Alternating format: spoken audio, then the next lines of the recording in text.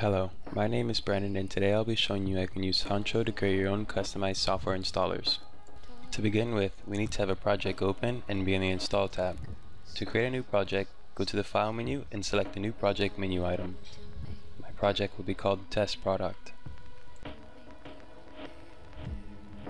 Once you're on the Install tab, you'll see there are very many settings. Here we have some application settings, some developer settings, and some advanced settings.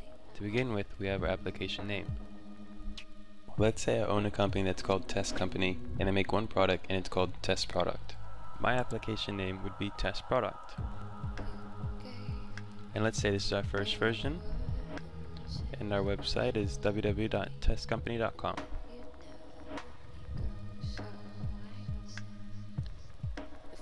Now the application subpath is a relative directory in the installation directory. The application subpath directory will be appended to the user selected installation directory. For example, if I have testcompany/testproduct and someone installs the application to program files directory, my software would ultimately end up in the program files/testcompany/testproduct directory. The rest of the settings here will allow you to customize your installer further but are not necessary. However, since I am planning on installing my software to the program files directory, I'm going to make sure that this installer will run as administrator on Windows. By default, Honcho's install plugin will create an uninstaller named uninstaller.jar. Feel free to customize this, but for Test Product, the default settings are fine. And we can't forget about giving the developers of Test Product credit. Our software only has one, John Doe, and his email address is john.doe@testcompany.com.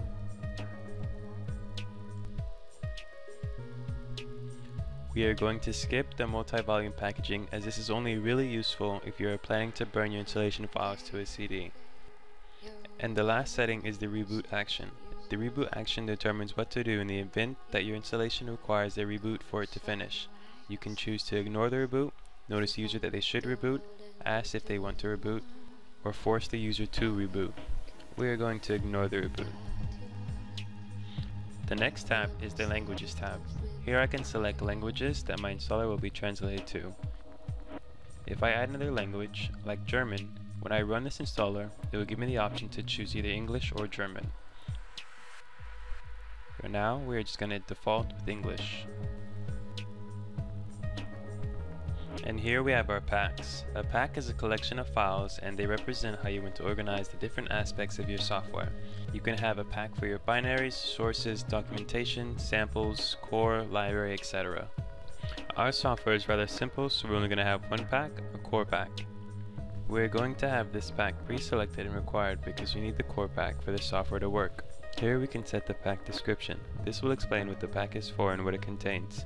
Every pack must have a description, so let's just say that this pack contains core files. Now that we have all that set up, we can import the files that this pack consists of. Let's begin with the core application file.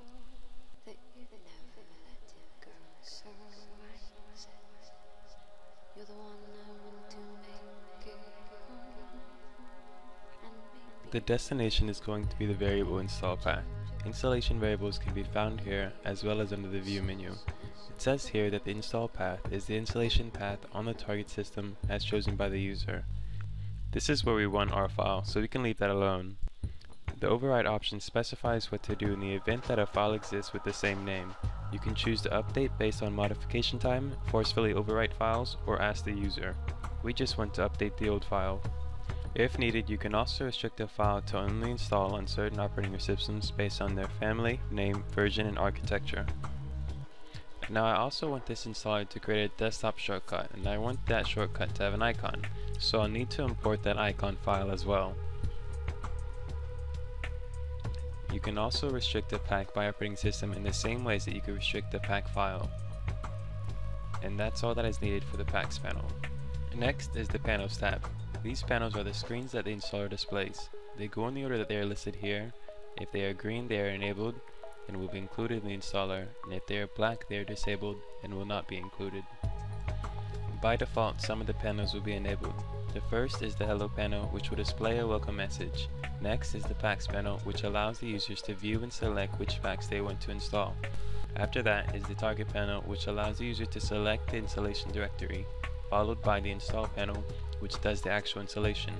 Last is the finish panel, which tells the user how the installation went. We are going to switch our finish panel's type to simple finish panel, as our users do not require automatic installers. Since I want a shortcut for this installer, I'm going to need to enable a shortcut panel. And now I'll need to create a shortcut. Since my installer is only going to run on Windows, we're only going to need a Windows shortcut. The shortcut name is going to be test product.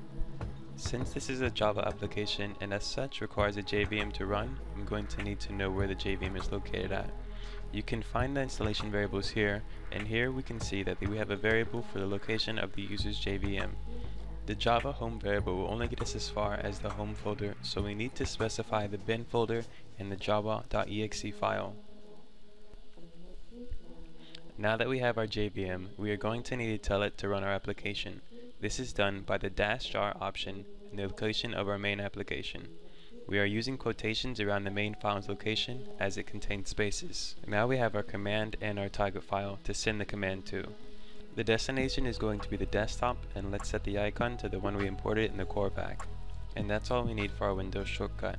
I'm going to set the group name to test product, and let's make sure users will default with the create shortcut option selected. That completes our configuration of the panels. Next is the GUI tab, which allows us to adjust some of the user interface settings. Here you can change things such as the font size, positions, and colors. You can also set the look and feel based on the operating system. Most of these settings are fine, but I typically like to use the progress bar counter, and I like to have it in the navigation panel. Now that everything is configured the way I want it, I just need to build the installer.